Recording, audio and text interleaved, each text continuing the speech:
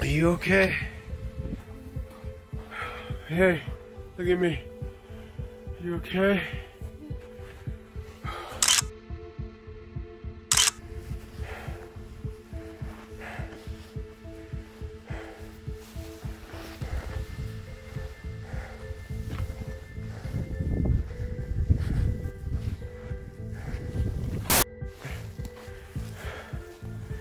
You get it off?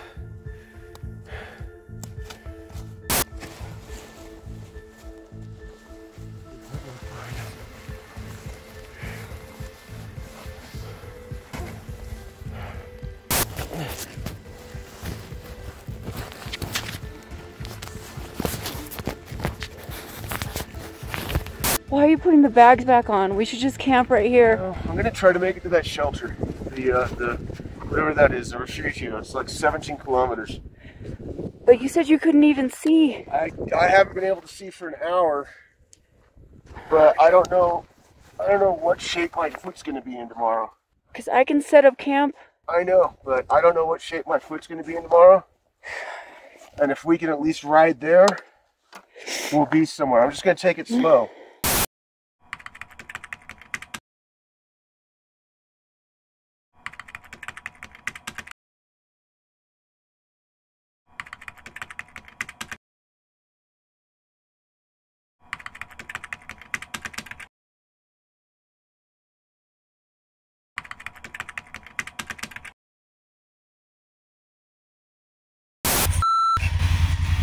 Damn it.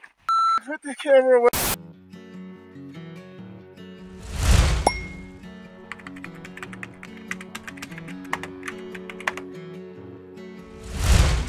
Alright. We're here. Oh.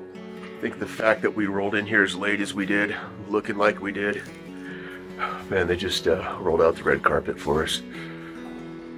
We arrived at Laguna Colorada shortly before 10 p.m.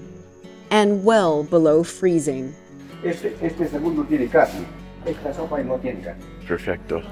Muchas gracias. To find the couple who ran the establishment, guiding us in with a spotlight. Did your knee get banged up? They hurriedly prepared us some food and lit a fire, the only source of heat for the entire lodge. I had slammed my right knee on something upon impact, but Chad's right foot was much worse off. You did it. Insane. Did it? God. I don't think it was what we were trying to do. I didn't want to do it. Your knee and my foot, huh? Oh. After a cold and largely sleepless night, we did our best to survey our surroundings and formulate a plan. Hey, what are you thinking? Where's your head? Well, I just need to get my boots on. If I can get my boot on, I can ride. Well, you tried that about an hour ago and that didn't go so well, so maybe... Yeah, but I've got coffee in me. I mean, I can walk, I can put weight on my foot. As long as we stare in that sand, I think I can ride. Despite knowing his foot was fractured, Chad declined the offer to be driven back to Uyuni for medical aid. I mean, I would stay here another day. This place is an icebox. Yeah, it's just freezing. Freezing in here. Figuring if he could just manage to get what was left of his boot on, he could ride.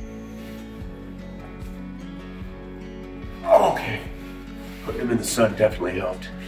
Yeah. Yeah, when I tried to put them on this morning, they were too cold. That wasn't nearly as bad. Yeah. Uh-huh. Yeah. It's either that or riding flip-flops. I could ride in Hollywood. After a few point-and-shoot directions from the caretakers, we tentatively set off. Listo. Muchas gracias. Away from the hellish sands surrounding Laguna Colorada, Ciao. toward Laguna Salada and the termas de Polques.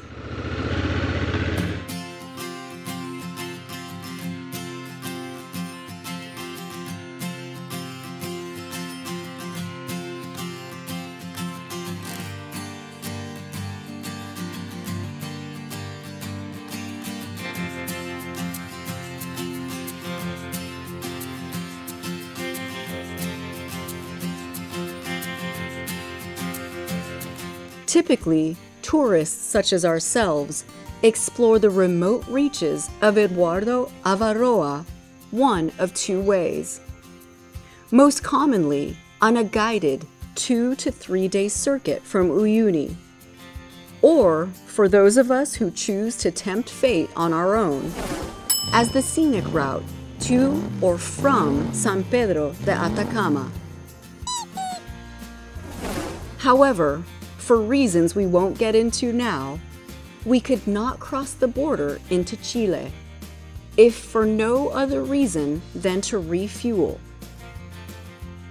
So our foray into the park would have to be a round trip that was limited by our fuel range, which would unfortunately prevent us from exploring either Laguna Verde or Laguna Blanca, nestled in the southernmost tip of Bolivia.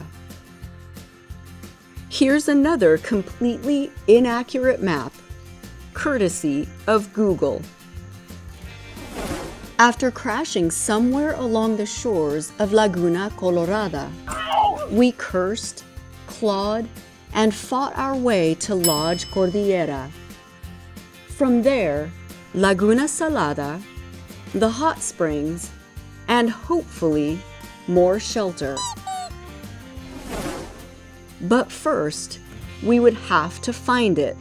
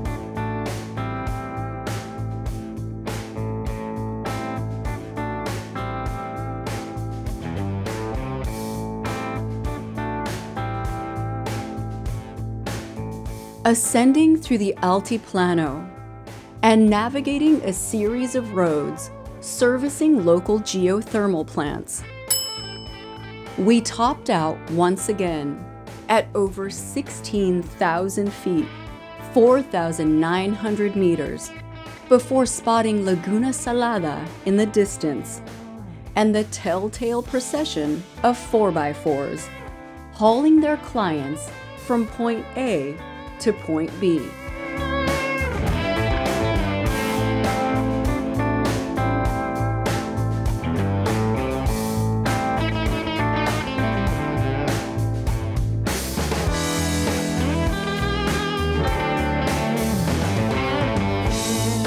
Trying to warm your hands up on my grips. Feels so good. Guided tours are the lifeblood for what few lodges dot the region. And as we would soon discover, they are not provisioned for moto hobos such as ourselves. The tour operators create the menus, provide the food and drinks for their groups. The lodges themselves provide only the staff and facilities. This, as it turns out, is no minor detail. Having relied on the fact that the restaurants actually sold food, we failed to pack more than snacks and our typical emergency rations. Oh, Rosie scored gas. What was that, 5 liters? Way to go, babe. But the lodges had no food to sell us.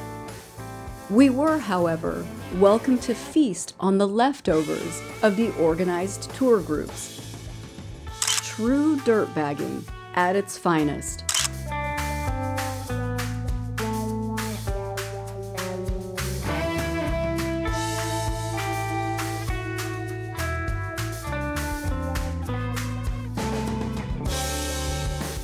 The healing volcanic waters of Bolivia. They're doing me right. After soaking our bruised and broken pieces, and another night well below freezing. What's up, Mama? Yeah, if you want heat, you gotta go cook. There's only heat in the kitchen, that's it. You should turn the camera on to yourself.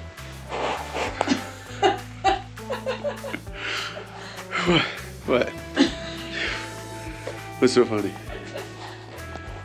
We woke to discover we had been descended upon by the sunrise over the hot springs crowd, and even the breakfast included with our stay would have to wait until the organized groups had been fed. Clearly, unless you're within a group, you're a second-class citizen. I could eat dinner on this. I'm gonna have to throw all my gear out in the sun. Don't crack it. But after a bit of help from one of the staff, You gonna help us pack? we were packed up and back on the bike, just in time for the thaw.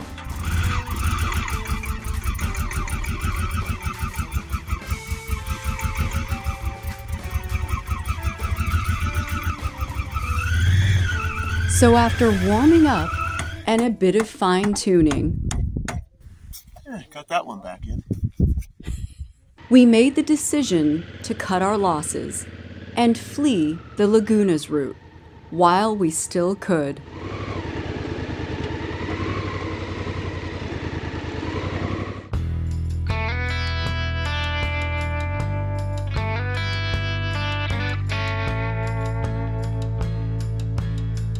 Both broken and hungry, we set off across the barren highlands, through rocks, sand, and hordes of tour operators.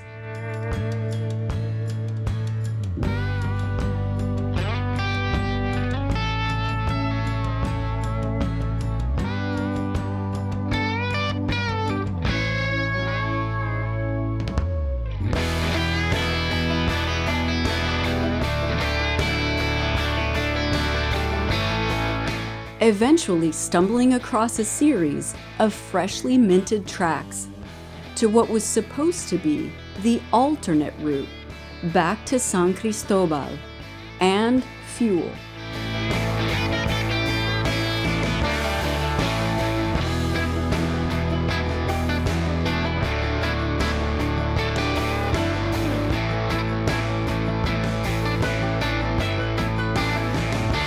But our alternate route would soon take us back to the unmapped junction we stumbled across 2 days prior. So we might not even be on the road I think we're on.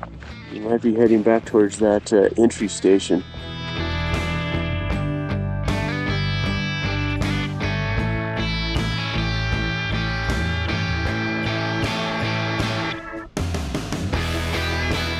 And almost as if we had ridden directly into an episode of The Twilight Zone, back to the ranger station that did not exist. We weren't even supposed to end up back over here. I have no idea how the f we got here. Gracias, ciao! Ciao, que les vaya bien! It wasn't until trading messages with Andean Rider 6355, a moto guide operating in Uyuni, we would discover that we had been on the alternate route all along.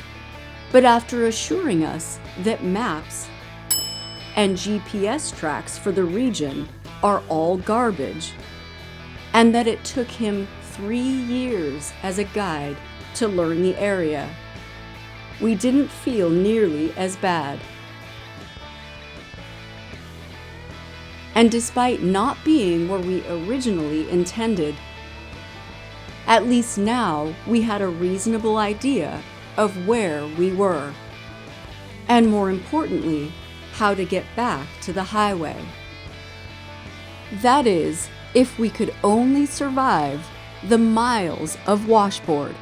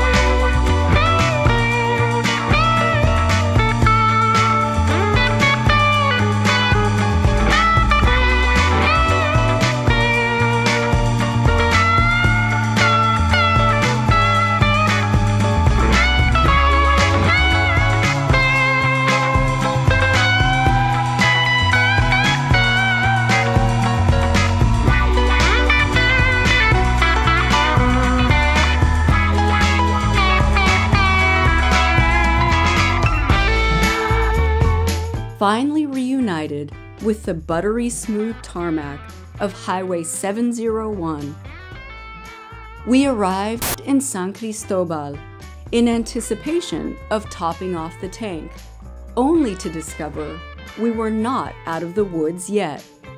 What do you say? From what I gather, there's some sort of protests, and they've got roadblocks set up. And they're like not letting any trucks through, or he said with the motorcycle we can get through, but we're not going to get through anywhere without gas. Well, then why don't we use the Rotopack? If we use the Rotopack, we could probably make it. You know, good thing you bought those 5 liters. Yeah. There was no fuel to be had due to a protest that had shut down the highway mere moments after we had passed through on our way south. But fortunately, as is common, those protesting had no beef with us and were more than happy to let us through after a brief conversation and a show of solidarity. Hola, hola. El Dakar, Dakar, Dakar, Dakar. Hey. Bravo, bravo, bravo. Bueno.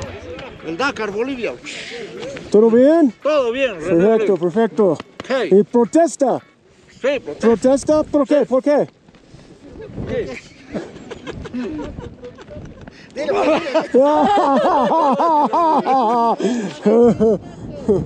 Ahora se entraron a nuestro territorio. ¿Serio? Otra comunidad se entró a nuestro territorio. Ya. Y quieren explotar el mineral. Oh, claro. Claro, está mal, pero está en nuestro territorio. Claro. Claro, entonces no respetan. ¿Y cuánto tiempo protesta? Ya como 4 días ya. ¿4 días ahora? Sí. Oh, ¿en serio? Sí. Oh. Ellos no quieren aflojar, están duros. Muy fuerte, Sí, muy sí, fuerte. sí.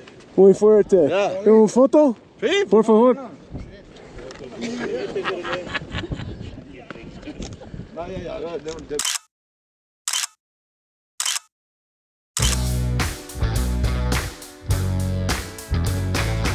Fully versed in the intricacies of territorial mineral rights, we had just one more roadblock to clear.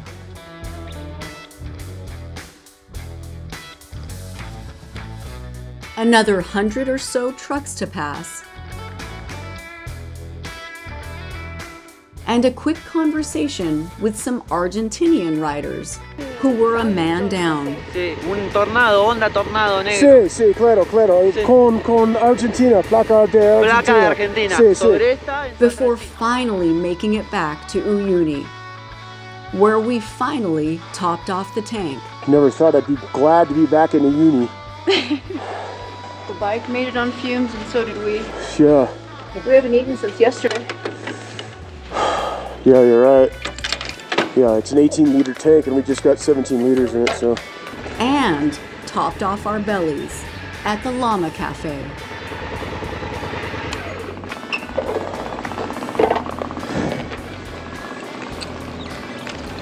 Holy man, what a few days that was. I feel like we just got back from war.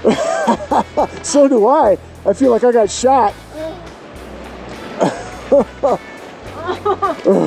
hell. Oh my God. A bit more worse for wear, no doubt, but alive and happy.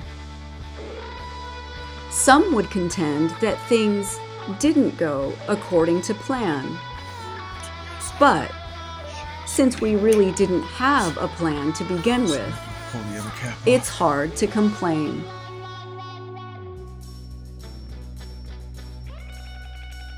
I mean, we're above 14,000 feet. There's no heat here. It's just like I feel my soul slowly leaving my body.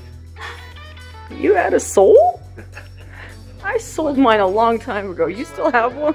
What's left of it?